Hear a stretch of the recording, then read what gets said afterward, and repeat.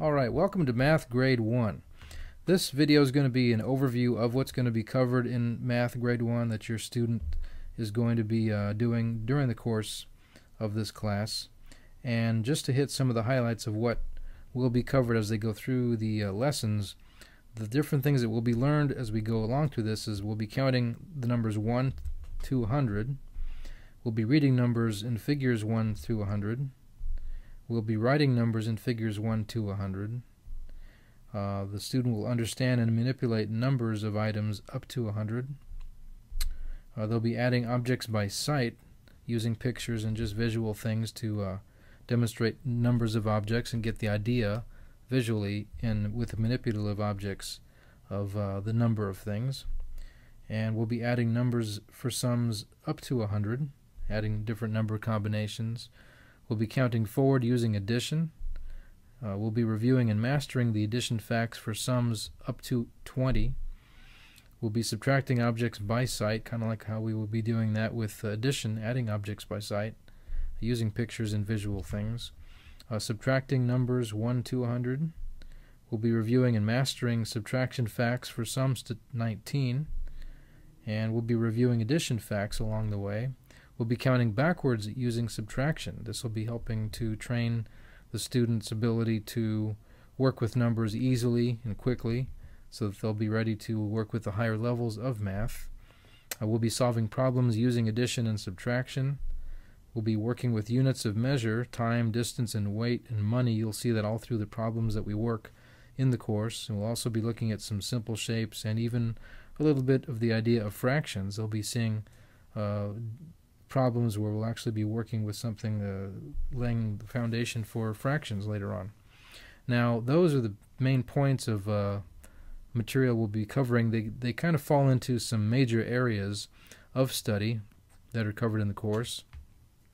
The first one is going to be notation, and that's where we'll be reading and writing the numbers and figures to 100.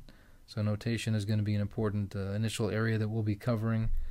Vocabulary, which will be the number names that we'll be learning from 1 to 100. We'll be learning the names for each individual number along the way. We'll be counting objects on a one-to-one basis, one-to-one correspondence, and then also counting forwards and backwards by 2s and 3s and different multiples, again to just get better at working with numbers and manipulating them and getting ready for the higher levels that we'll be doing later.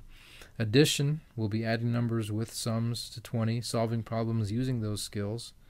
We'll be doing subtraction, which is going to be with sums to 19 and solving different problems using subtraction. We'll be working a little with measurement, as you see in the problems. Again, time, distance, weight, different units of measure.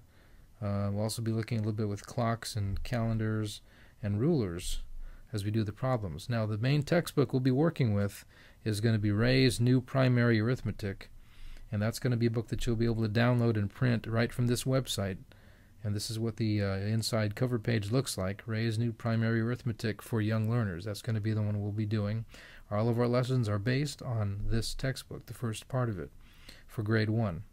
Now, if you know anything about Ray's, you know that it was very important in the history of our country, America, during the early to middle 19th century into the early 20th century. It was probably the most popular arithmetic book ever published, arithmetic textbook, widely used, and it was during the time period that McGuffies were being used in schools and in home settings. And Dr. Ruth Beechick, a known education authority, has said that what McGuffey did for readers, Ray did for arithmetics. And as you work through Ray's arithmetic books, you'll see why they gain that enormous reputation for being very effective and easy to use and very student-friendly and child-friendly for learning math. A lot of times by themselves. They had to be out there on the frontier, away from schools, and they had to learn on their own. And Ray's is excellent for self-study courses like this one. Another thing that Dr. Beechick said was to allay our fears that, oh, well, gee, this seems like an old textbook series. If it came out during the time that McGuffey's did, well, gee, isn't it kind of outdated, and can we still use them? Well, the answer to that question is obviously yes, because to this day, parents and teachers and students are all using McGuffey's readers to learn reading and writing, and they're using Ray's Arithmetics to learn the basics and the advanced levels of math. And so Dr. Beachik says that students who master these books are well prepared for any testing in higher education that they aspire to in today's world. So that's just to let you know that these books are just as rigorous and challenging and effective at teaching math today as they were when they were first written. So with that in mind, that's basically what Math Grade 1 covers.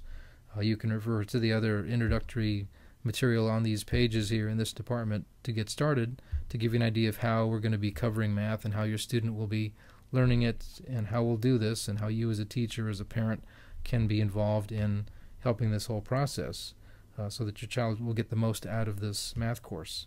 So with that in mind, let's get together and do some math.